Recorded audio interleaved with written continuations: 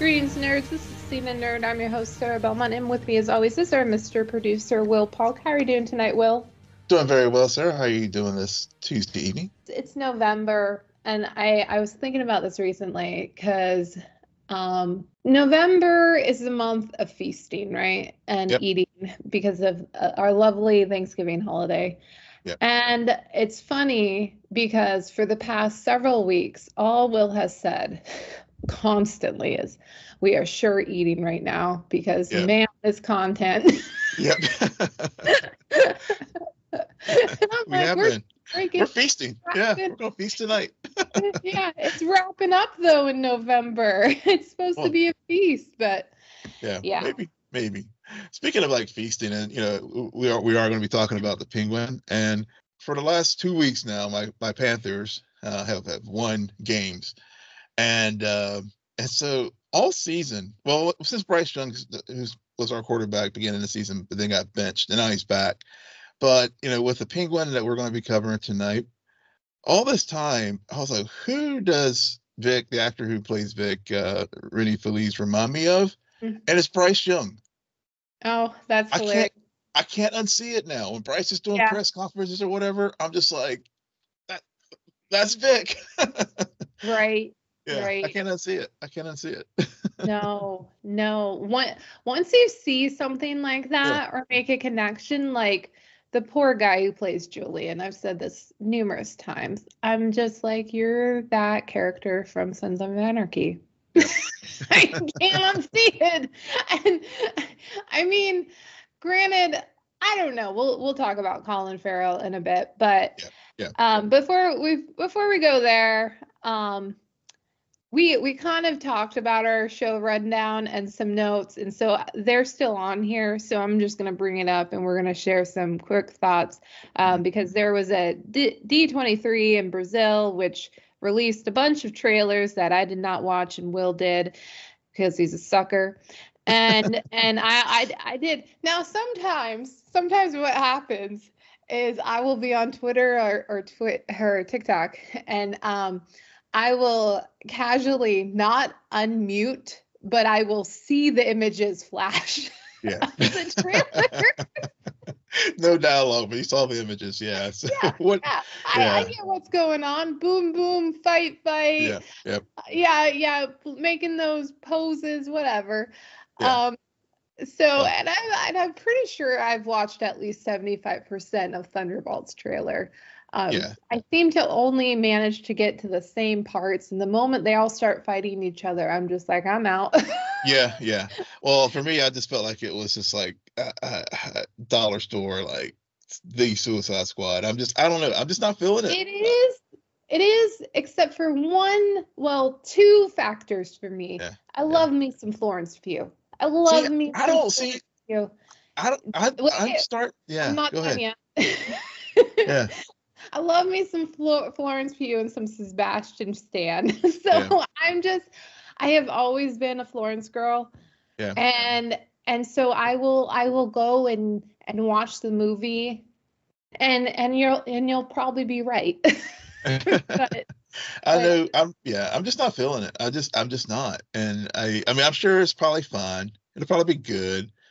But yeah, it's just like I just feel like it's derivative of things. But but of course, there was the Captain America for trailer, the actual trailer mhm. for that, and they really fleshed it out. I really the thing I liked about it was it really felt like it was getting back to that political thriller that we were promised in Secret Invasion, but that we didn't get. So uh, and also just the feelings that we had with Winter Soldier, with Captain America too. So it feels, I don't know, I have a good feeling about this one. And see, I am the opposite. It's Yeah, so funny that we're the opposite on both of these movies yeah, because I have a bad feeling about Cat 4. hmm But don't get me wrong, it's not like I have a great feeling about Thunderbolts either. I am very well aware, and I'm essentially when I'm saying about Thunderbolts, I'm taking it for what it is and just gonna watch some actors I really enjoy have some yeah. fun. That's it. That's true. Yeah. And the same can be said for Cat 4, because I love me some Anthony Mackie. Especially, I love when he's on tour for movies. He's great. Yeah, he is. He is. Man, he knows how to do an interview. He does. And I love how much of a hard time he gives Tom Holland. Yeah. So there's just something about all of the conversations pertaining to the reshoots. Yeah. Well, and where that's what is the seed of my doubt. But I mean, I think we both are on the side of also Captain America, or Falcon and Winter Soldier was not a bad Disney Plus show. Like, if you're looking at everything, it's actually a fairly decent one. Yeah. So my doubt doesn't come from like continuing that story. It's more just some of the financial decisions and stuff where I'm just like, well, they reshot and they had a time. I don't know. Yeah. Because reshoots never bode well for movies. But things can happen. For sure. Yeah. But those were some of the things. And of course, Feige got on stage, talked about, I guess I don't know if he had an interview with a local publication down in Brazil, and it went through a bunch of different topics. Mm-hmm. Of course, he mentioned Blade, that they're still committed to it. Sure. That's what they all say. That's what they all say. Exactly. I teased, Wanda, Scarlet Witch, didn't say that she's coming back, but he just said how and when she's going to come back. So, yeah. I've heard the theories and it makes me excited. Yeah. So there's that. And then of course, Miles Morales will be. Yep, that was another thing. Of course, but we still probably won't get beyond the Spider-Verse until probably 2027 at this rate. But after that, Feige did say about it. Huh? I forgot about Beyond the Spider-Verse. Yeah, it was supposed to be coming out in February. Yeah, I know. We're not for 2 years, maybe. I'm pretty sure I was also the one who told you something like this was going to happen, but I also forgot this past year that was even a thing that I was still waiting for. Yeah. I know. Yeah. But there's something, on the bright side, I guess. We'll get Miles eventually in live action. We'll, by that point, we'll all, Somebody can explain this to me. Yeah. Because, I just saw on our rundown, you have like the highlights of the Disney Plus sizzle reel. I didn't really watch it. Okay, guys. But I did randomly see, and I'm like, wait a second, is that the bear? Yep. Why is the bear being shown in a Disney Plus sizzle reel? Season 4, June 2025. Yeah, but no. Yeah. Why is it being shown in a Disney Plus? Remember, Disney Plus and Hulu are the same service now. Okay. Yeah. See, that's what I was thinking. Yeah. But I wasn't 100% sure. Yeah. Okay. Yeah. They got it's the bundled service now. Yeah. Still very weird. Yeah. Speaking of sizzle reels, and go ahead and this other thing. A lot of people probably already heard about the X-Men comment with Disney, with Marvel from D23. But speaking of sizzle reel, Andor had some scenes from the upcoming season, which is coming in April 22nd. Of next year, which we did also get that information at D23 this past weekend in Brazil. But I mean, I am Andor is coming, and I'm all there for it. I mean, we got the TIE Interceptor that looks like a prototype. We had KSO, Cassian's droid. I mean, the scene there with probably the massacre of I can't remember the name of the planet now, but they referenced it in Star Wars Rebels. So I mean, it's just like I'm just so there for that show. The first half of 2024 is looking very bright. Yeah, Okay. Yeah. Like the feast. Thank you for correcting me. 25. Yeah. The feast that will continue through the first part of 2025. Man, Yeah. I don't know if the second half can match it. It's gonna be tough. It's gonna be tough. Know. Yeah. I don't Yeah. know. But granted, because you know I love to be a rain cloud. Mhm. I do have to admit, this year I thought I was going to do some feasting, and everyone knows I've been pretty much like, huh, so that happened. So that Yeah. happened.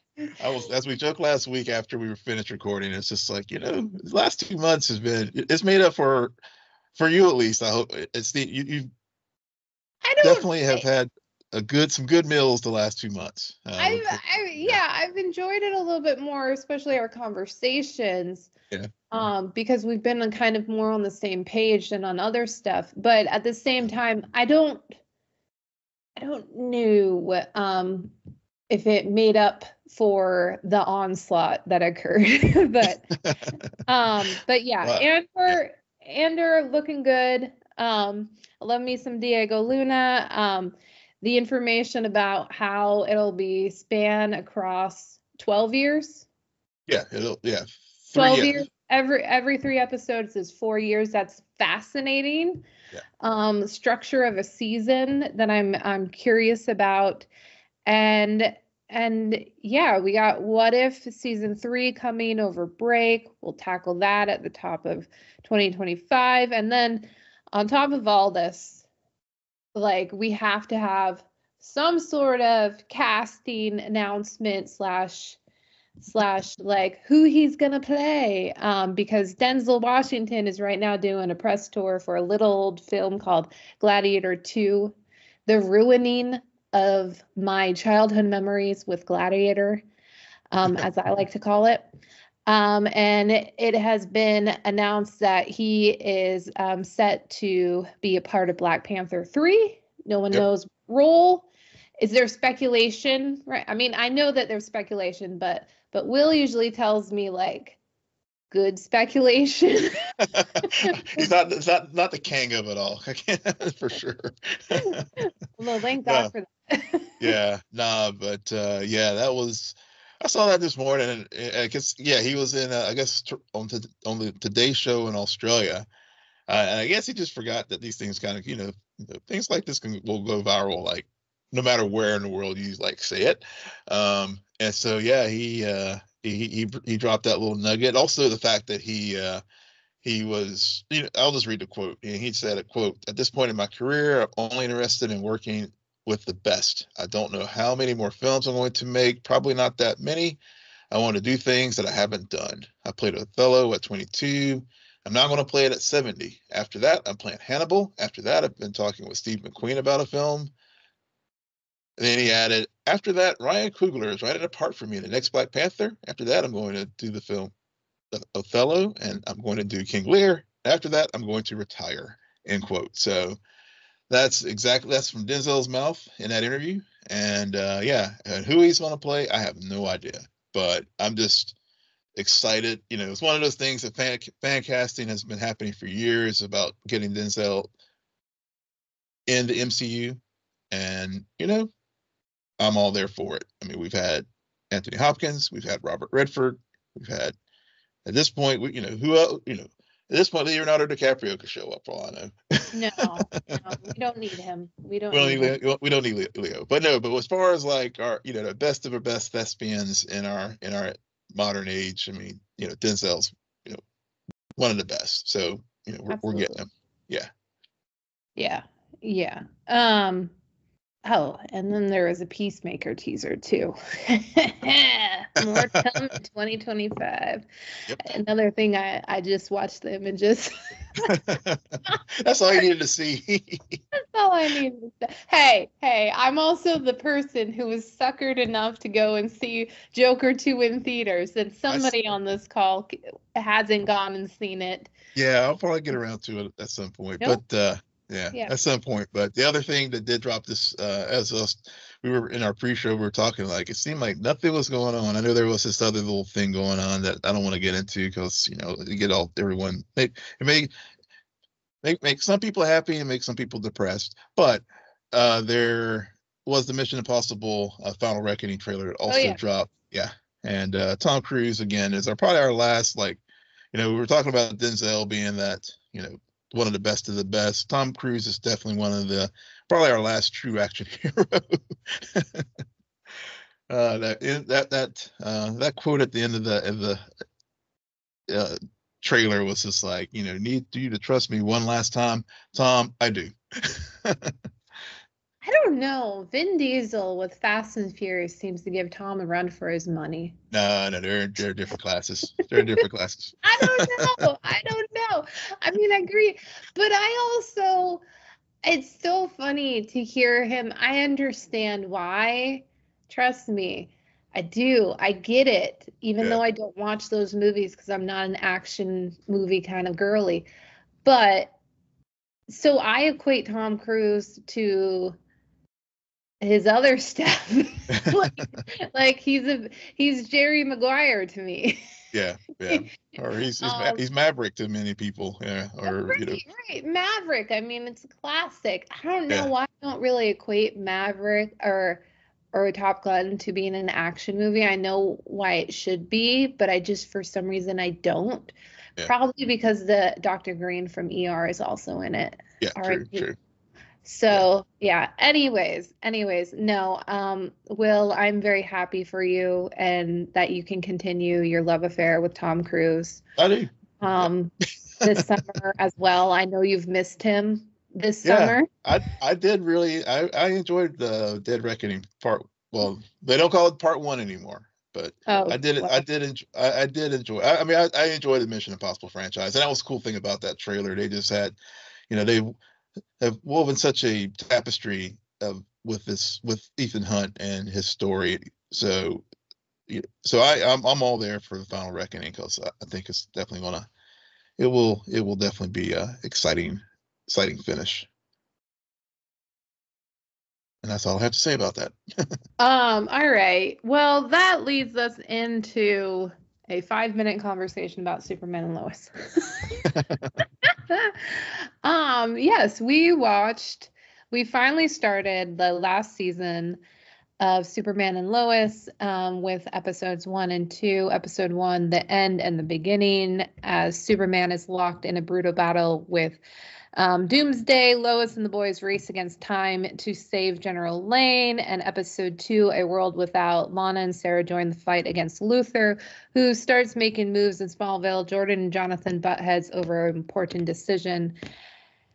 So it's funny. This I cannot say that I missed this show. I also I'm glad I watched this before I watched the Penguin season finale, because if I had done the reverse, who knows what I would be saying about this show. But it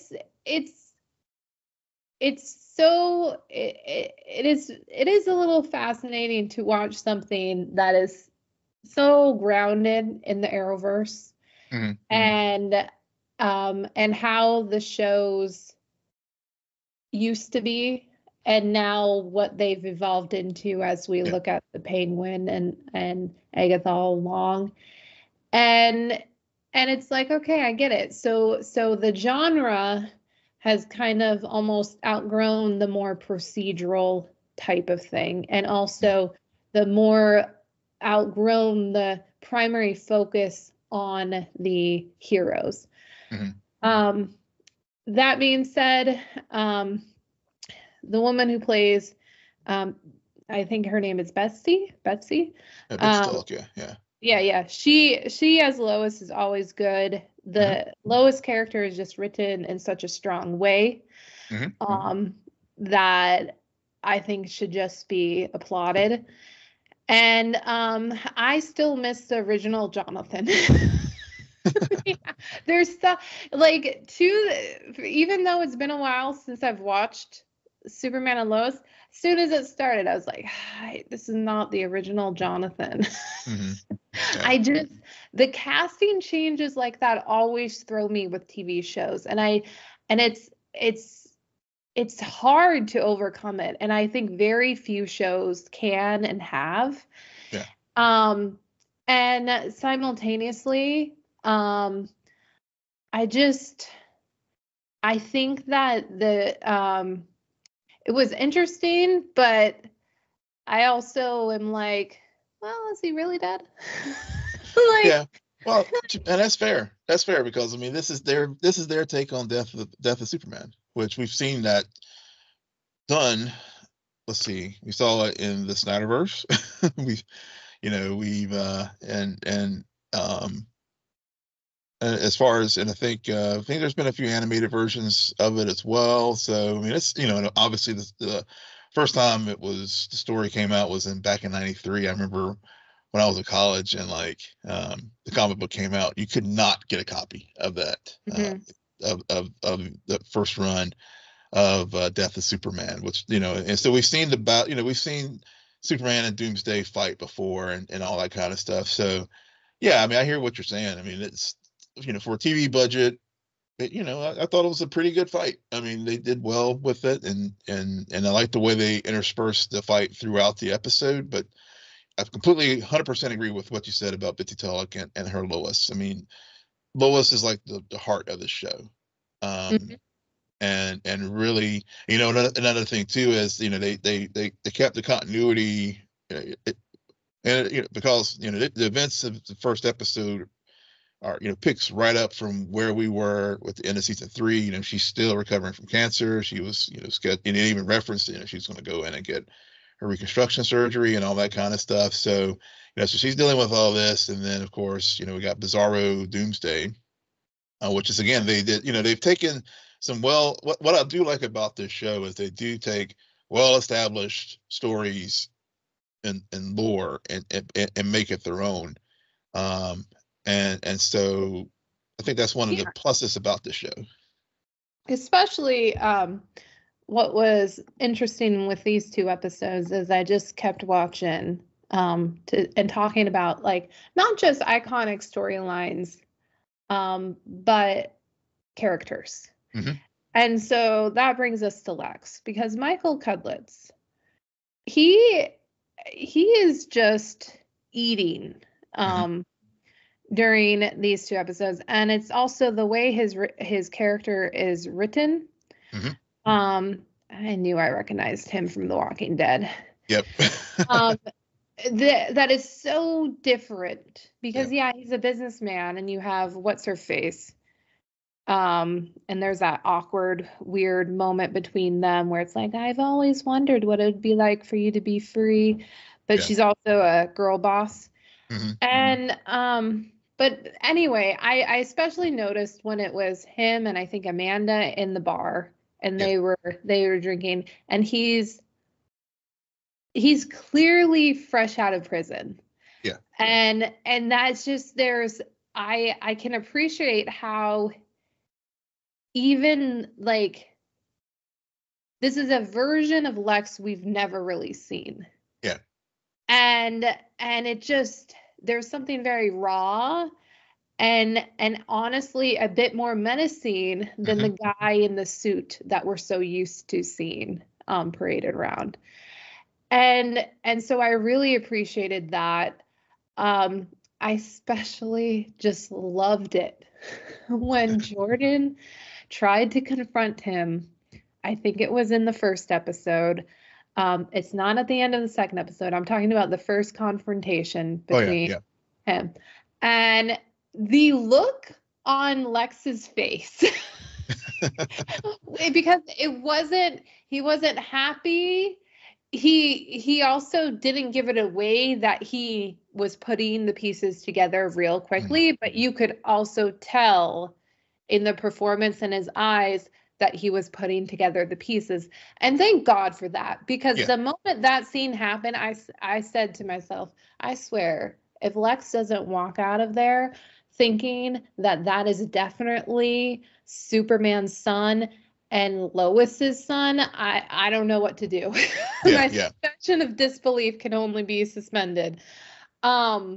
So, but I was so happy they made him also not only different and unique, but a smart Lex Luthor, because that's what we need. We need smart characters, and it doesn't matter if the budget is cheaper. It doesn't matter if the CGI is not that great.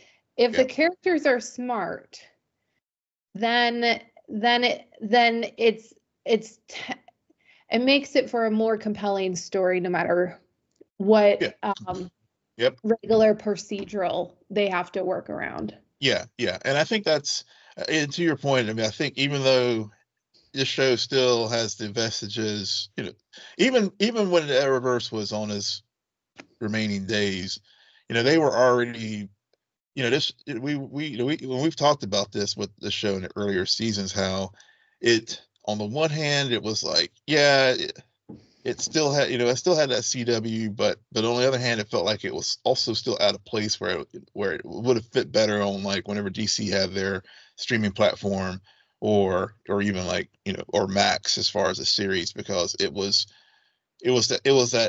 sort of that tweener show, like you said, with the evolution of the I genre. wouldn't go that far. Yeah, well, no, I think it is. I think it is. I mean, I do. It's not. I mean, Penguin, we'll get into in a little bit. I mean, that's just next level. I mean, that's like masterclass. Agatha this past season also, that, it's that next level as far as shows. And then we've got a lot of things that have been very hard to watch over the last few years. Superman and Lois, I think, has been very consistent. It's been better than some. It's been better than some of the other, the Arrowverse shows, especially towards those end runs. I mean, I agree. Yeah. I think it's also, though, there's a little bit of recency bias. I mean, it's fourth season. Yeah. And let me tell you, see, what I remember about Superman and Lois is the most recent season, which wasn't the best season. The best season of Superman and Lois is the first season. And then because the first season has an iconic episode, talking about the miscarriage episode. But then the second season, it kind of gets a little loopy towards the end, especially. And then by the third season, it's just like, what? But I feel like this season, knowing that it's the last season, clearly written with that understanding. Yeah, true. I think it's coming full circle, and I could potentially deliver something on par with the first season. Yeah. So, good point. Which I'm excited for. Yeah. I mean, and also I think, given that they did, to your point about knowing that it is the final season, and the way, they only have 10 episodes, and I know we're starting a month in, so I think the way it's written, given that they are doing their take on Death of Superman, they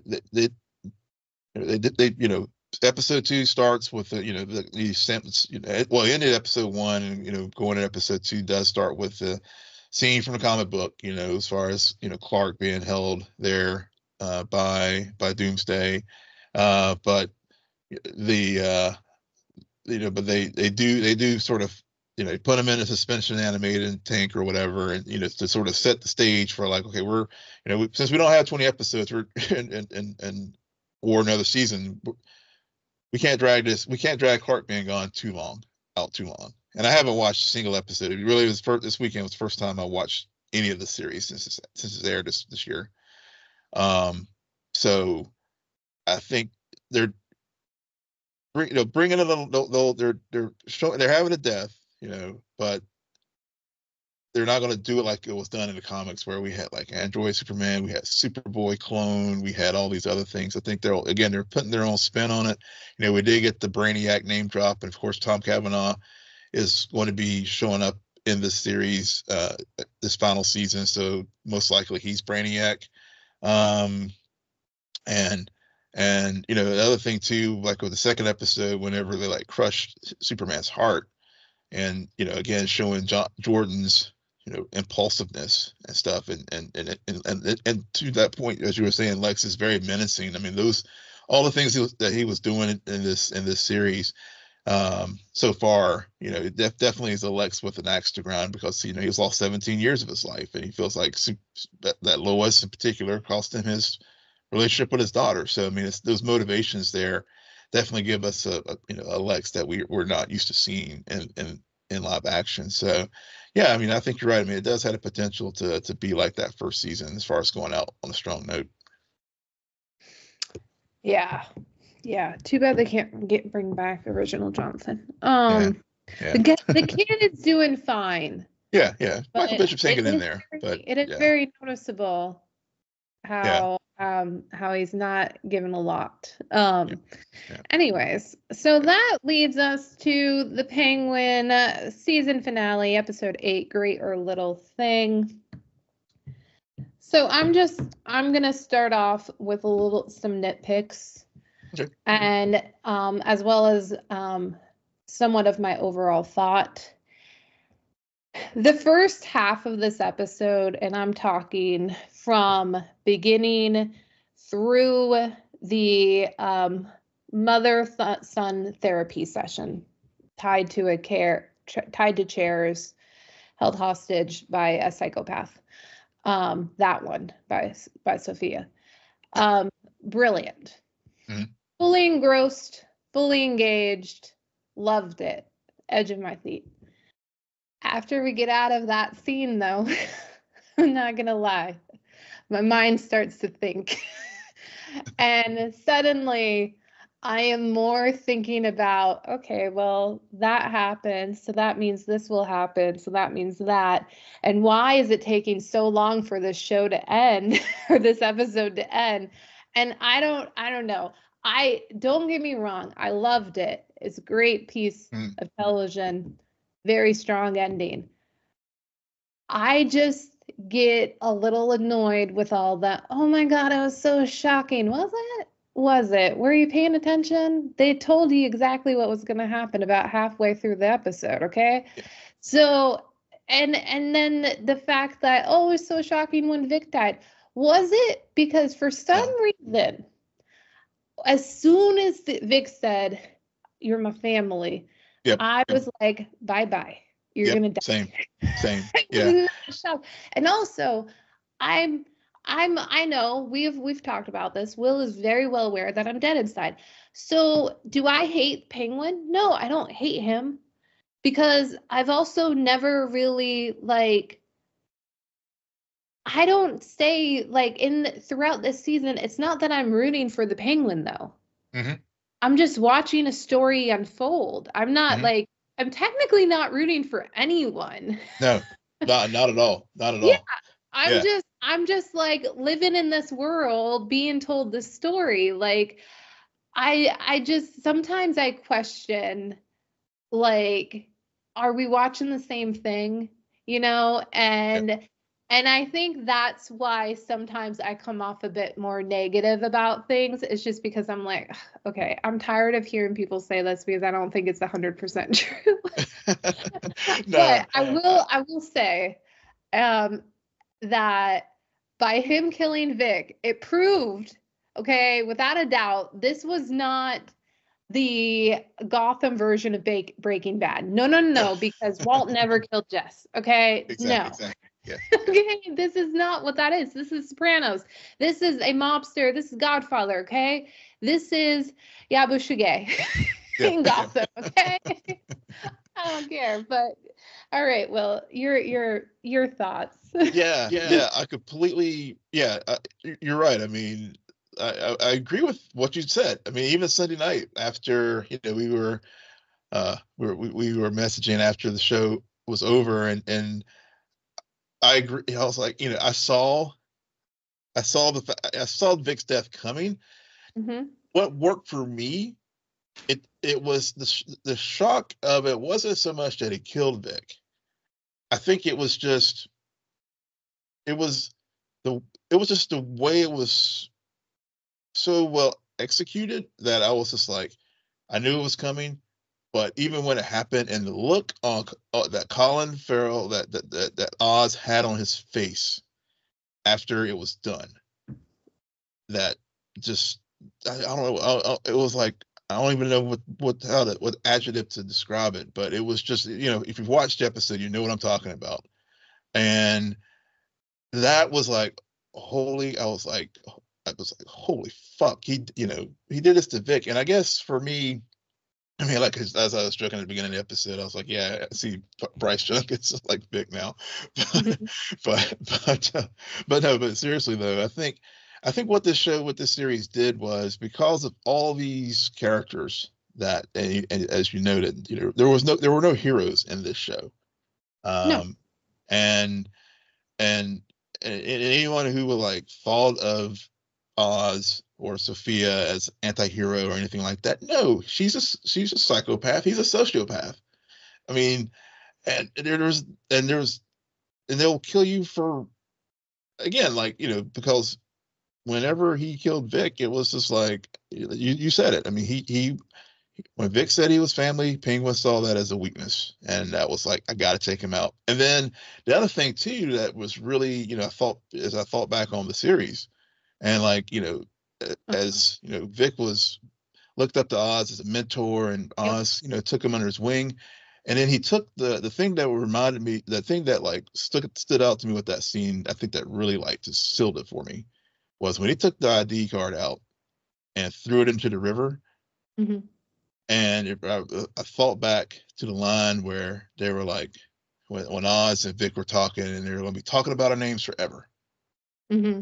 And then he just, but because he saw Vic as a liability, he just threw him away, Mm-hmm. just like he did that card. And that just like, it just really captures who this man is.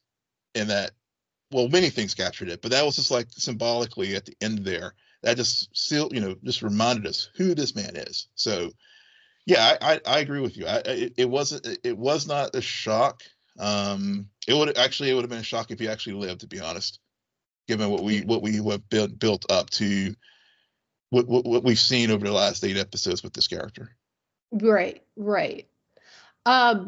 So I will be honest, I did watch the episode, but I don't remember Penguin's face the way you did.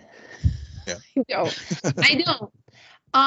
But I think that the standout moment of Colin's performance in this episode was not that scene, but it was the scene when Sophia reveals that his mom has known all along that he killed his brothers. Yeah. And why that moment was just because he just was staring. And I immediately thought to myself, see, this is why this is such a good performance. I don't know who's a better actor, Penguin or Colin Farrell. The commitment to the lie is making me now doubt, well, was it a lie? I don't know. Yeah. I don't know if we have the best, like, did that happen? We're told things happen, but sometimes you can have an unreliable narrator. So what, like, were we shown that from her perspective? Like, what is going on here? And it's like, for those moments, for some reason, that's the face that stuck to me the most, and showed that character how it is. Maybe during, I was like, oh, he's strangling him, and I got up or something. I don't think I got up, but I understand. Yeah, I know. No, but you're right. I mean, that was another one. I mean, there's just so many, like, I mean, throughout this whole season, there's been so many moments like that where it's like, yeah. And I think, like, really reflecting on this episode and this season, I think why the first half worked so much for me is because my love for the actress who plays Oz's mom, Frances. Yeah. Her performance, I mean, everyone's talking about Sophia. Everyone's talking about her. But Frances, and like, it was so good because and yeah, they were both like, we observed the most bizarre torture scene ever to occur. We did. Where it's like a villain has your deepest, darkest secrets and are going to use them to turn the one you love against the most, and to unbury this, because it was such a good cold open to come off of last week's episode, and to suddenly start to get Frances's perspective on the aftermath of her 2 boys dying in the Gotham gutters, and the realization that her other son was the cause. And oh my God, kind of makes her illness like, did that start because of this trauma? Because my God, that would train it. And then you have a great conversation with Rex. We can rule him out as being the father. He's always been a stand-in. And I like that moment. You brought it up before, like Oz filled a father figure role for Vic. Mm-hmm. And Rex mentions that to Francis. Yeah. Like, he doesn't want people who want power. And I think maybe that's also why that Oz knew if he continued to nurture Vic in a way, Vic will turn on him. Yeah. So it was like the vulnerability is one thing, but it's also like Vic and Lou got all of these lieutenants to turn on their bosses. Yeah. Yeah. So why would Oz be any different? Like, exactly. Continue. So yeah. So it was a very smart move in the long run. But anyway, and you're explaining that through this monologue of Rex about like how he gets his crew together, and it's that missing father. But in Oz's case, like Francis can do that, and oh man, well, if you can't do it, then what if you just let him go? Yeah. Because I don't have kids, and I also don't have psychopaths for kids. Not even Will can relate to this. Nope, I can't. But my God, the emotional turmoil to do that to a person, to be like, I just lost 2 kids at the hands of one kid who loves me, but now I'm resentful for obvious reasons. Yeah. It's just, oh my God, I can't talk enough about this whole storyline has been played out so fascinating, and so well done, that I really liked how we saw so much from Francis's perspective. And then probably why I think the second half of the episode is weaker is because she had a stroke and is a vegetable. Yeah. But yeah, you're right. I mean, I don't know if it's weaker, but it definitely, I mean, that's my opinion. So yeah. The only place where I felt like it was, for me, where it felt weak was when Sophia started, burning down the house and that kind of stuff. That was if I had to nitpick, I was kind of like, okay, here we go again. So like, I'm sorry, I knew it was going to be a double cross. Like there's no way in hell. And then I never thought that he was going to kill, because he told us what he was going to do with Sophia when he was talking to the councilman. Okay. Yep. Yeah, exactly. Yeah. That was not, that was like, that's because, again, and it's been a through line throughout this whole series, how, and you brought up the good point with Vic and Link, and why Oz killed Vic. I mean, the through line is, the upper class always underestimates us, and ignores us.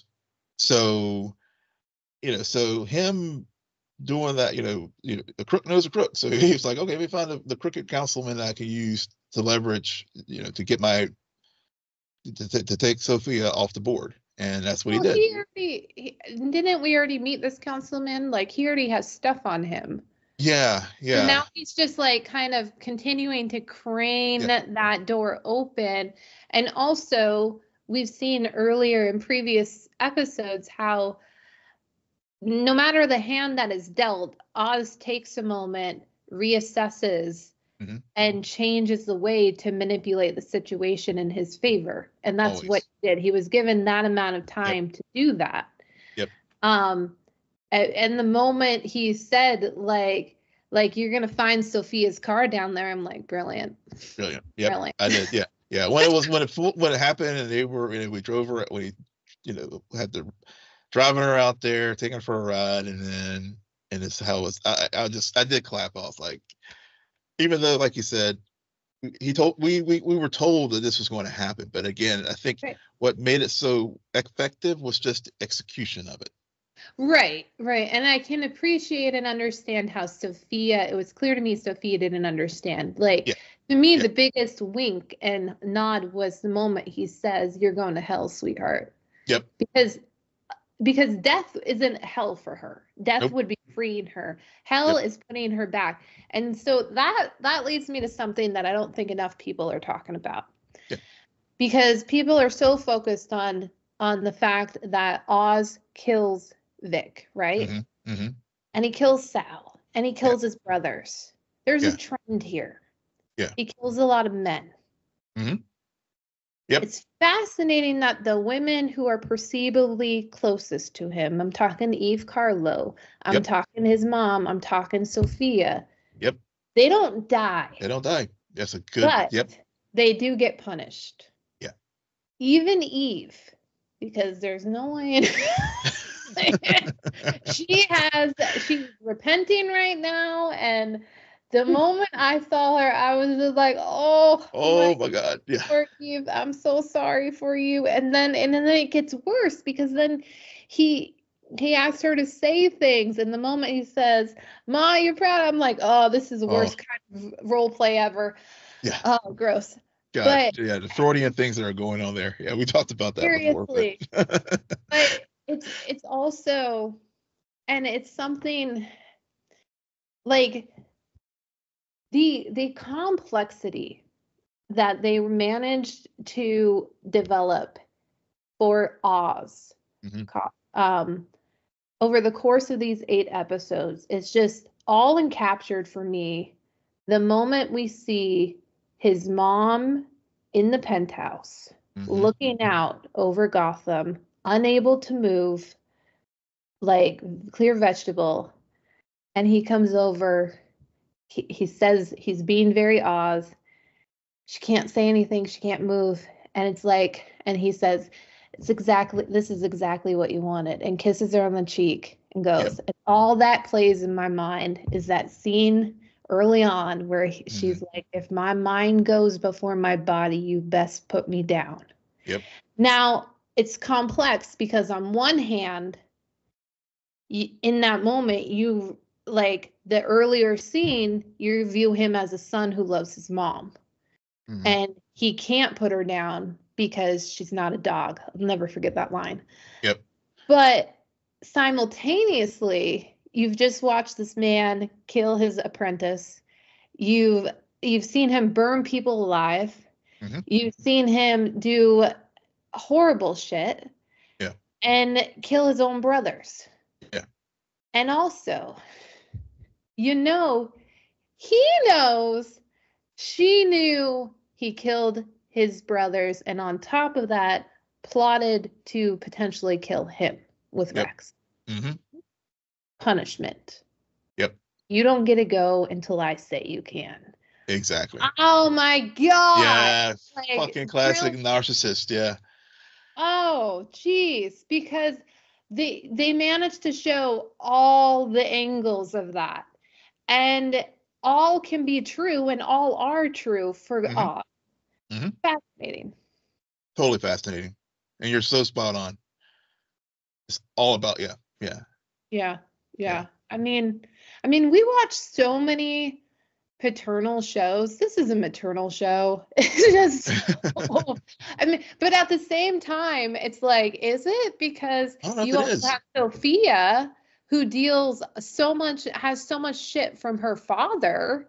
I Right. mean, the whole Hangman episode is Yeah. all about men suppressing women. So again, they're Yeah. able to view these kind of things through so many different angles that it's a very balanced show. It is a balanced show. And like you said, if anybody was like rooting for Oz in this show, I mean, we're watching two different. You're watching something else, and you're not. You're missing the entire subtext, and sometimes subtext, and sometimes very very open things Yeah. that like what you just shared with Oz and his mom. that was going on in the show. I mean, there's just nothing likable or redeemable about this man at Right. all, at And, all. and nor should there be. Yeah. But it's weird though, because like I just said, you're not a dog. I can't put you down. Like you're my Yeah. ma. Like there are these moments of humanity that we Mhm. have been privileged to see Yeah. that I think is hard to reconcile Yeah. with the monster. And I think the purpose is really to put us almost pretty much in Francis's shoes, Yeah. being like, this is my son, and I see like he's my Yeah. son. I see the good nature in him, but to reconcile that with all the bad stuff. And I don't know how you go into the finale rooting for Oz or liking Oz. He killed his brothers. Yeah. Yeah. Like, how Or, do you go from last week still on that train? yeah. Or maybe, yeah. I mean, maybe liking is too strong a word, but I mean, Yeah. you just, yeah. I mean, I think you can like him, yeah. but you also recognize him for what he is, True. because at the Yeah. same time, you're also thinking underneath all that makeup and prosthetics, that's Colin freaking Farrell. Yeah. Just Yeah. killing it. It's killing it. Yeah. Give the man an Emmy already. I mean, it's just like, everybody, just about everyone in this show, we will see when Emmy nominations roll around, either lead actor, lead actress, supporting actor, supporting actress, because there were just some phenomenal performances that we were able to see with this series, and who knows? I mean, Colin Farrell has left open. I mean, we do know that this character will show up in Batman 2 and 3.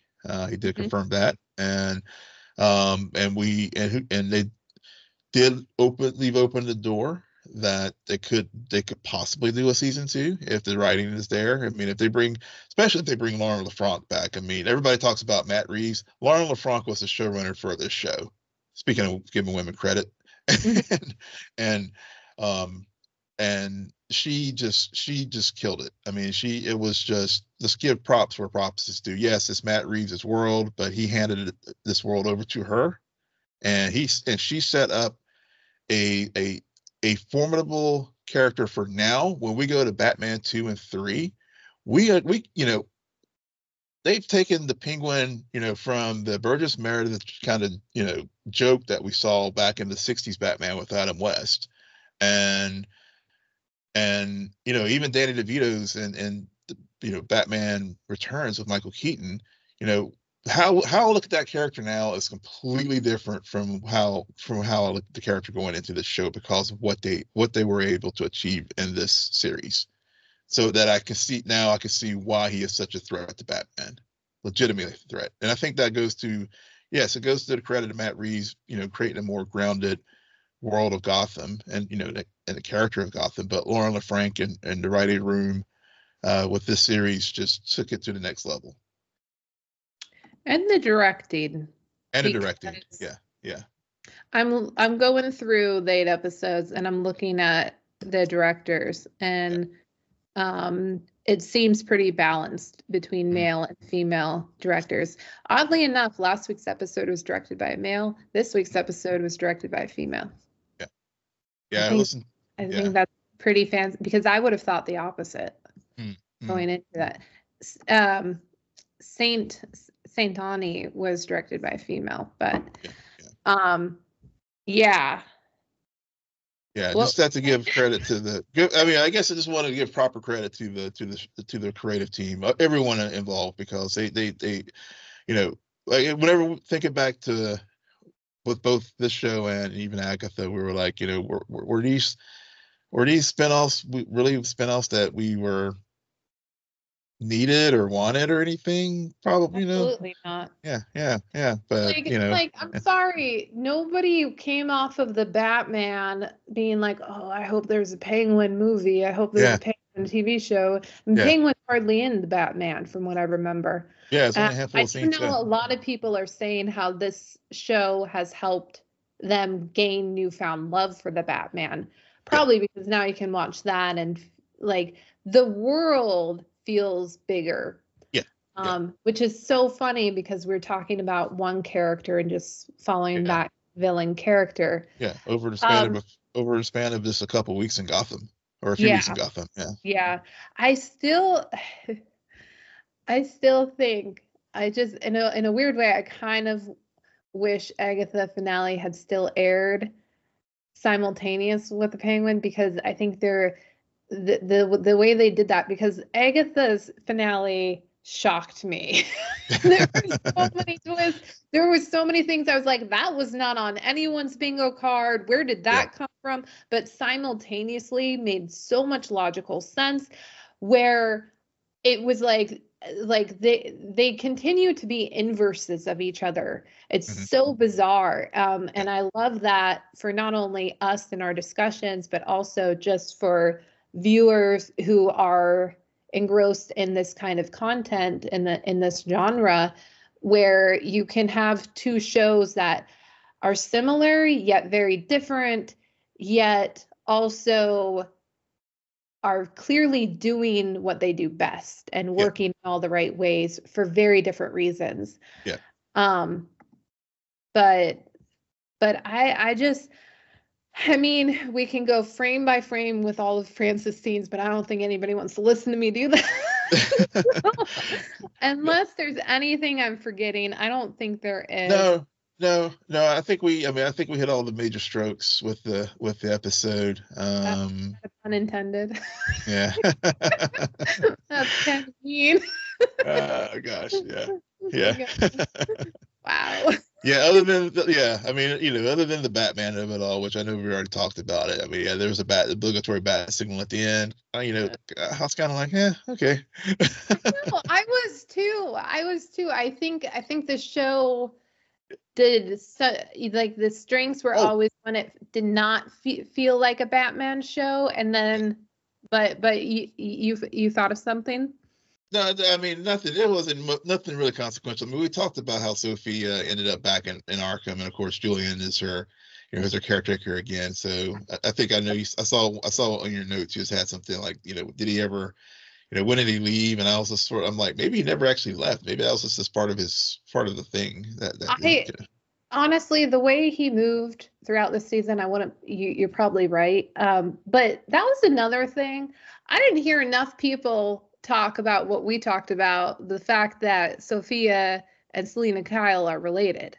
And the nod that we got at the very end, I was like, again, knew it, called it. Yep. Like, great. But I had forgotten that there has been rumors and speculation about a Catwoman series. So we might be getting that, and that might be a tie-in there. I love how, even though this has ended, and I am on the side of, I don't need a season 2 of the Penguin. I don't. I don't either. I really don't, and I think that would be a bad idea. But expanding this world, hell yeah. I mean, this is what Sony should have been doing decades ago with this. Like, this is what we mean by, like, villains can stand on their own. You just can't make them the good guys. I know it's difficult, but you really can't. But you can definitely mine their stories because they are psychotic. Exactly. Oh man.